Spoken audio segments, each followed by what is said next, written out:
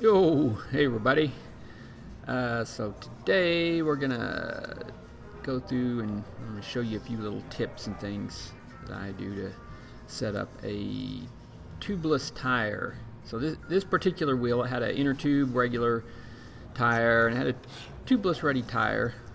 But first few things, as far as the valve stems that you're gonna use, probably I don't know, somewhere around 90% of the time I'll just use these little stands valves. It's kind of got a little rubber cone shape. I kind of suspected on this rim because it's kind of got a U groove shape there. I might have to use this other valve. But the most important thing is to have all tubeless ready components.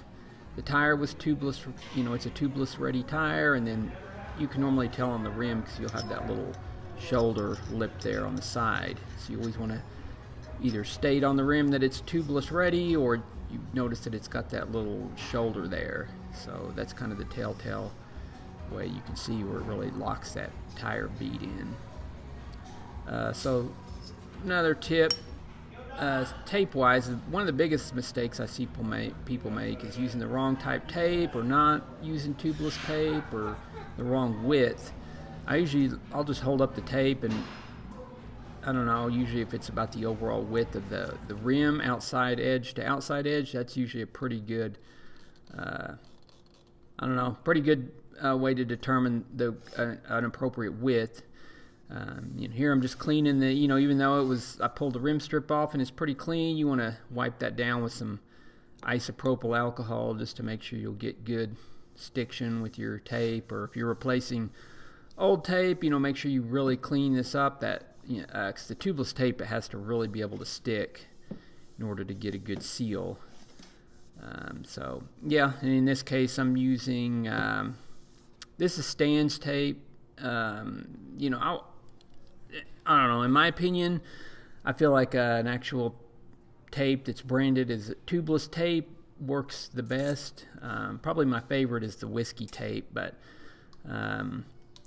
I don't know, that's one thing with this whole pandemic thing is I've noticed it has been hard to find tape, tubeless tape, especially some of the wider widths there. So this one was a pretty good width. It's, even though that when I was holding up the roll to the rim there, it looked like it was slightly wider.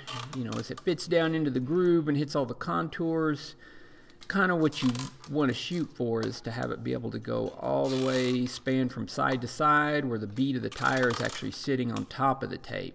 If you just have I've heard people say just cover the holes and that's good enough, and usually the sealant will want to migrate under the tape and into the rim. So I've just overlapped it here about, I don't know, 6 to 10 inches, somewhere in there.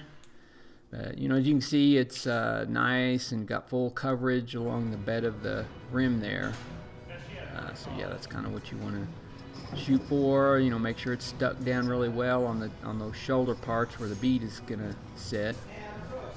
I'm trying to locate my little valve hole, and I just take a little, pick, a little awl, something sharp, and just poke a hole through it. I mean, some guys just poke the valve straight through, but you just want to be super careful there not to tear it.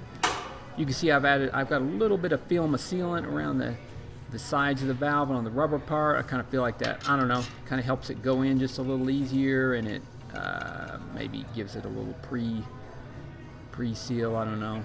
That's kind of what I usually do, and it seems to work. But push really hard on the back side of the valve as you're turning that nut, and that'll really get it seated in there. So I've got, basically here I've got one side of the tire worked on, and then this is the only last little gap. Kind of had my tip clogged up a little bit there, so I sprayed a little sealant everywhere.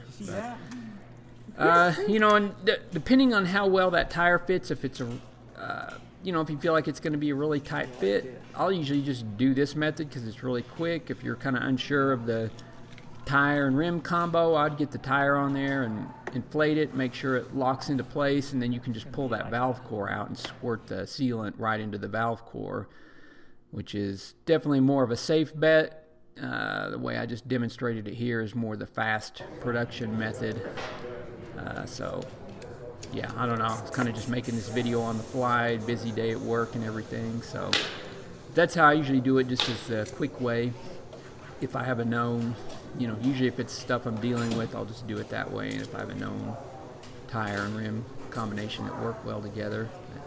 Anyway, I ended up, it was leaking from the stange valve, so I had to go with that other kind of U-shaped valve. And once we got this on here, it sealed up real nice. It was leaking from the valve there, so, you know, like I say, sometimes on those really U-shaped grooves, you have to use the specific valve. Sometimes the valve will come with the wheel set or whatever rim.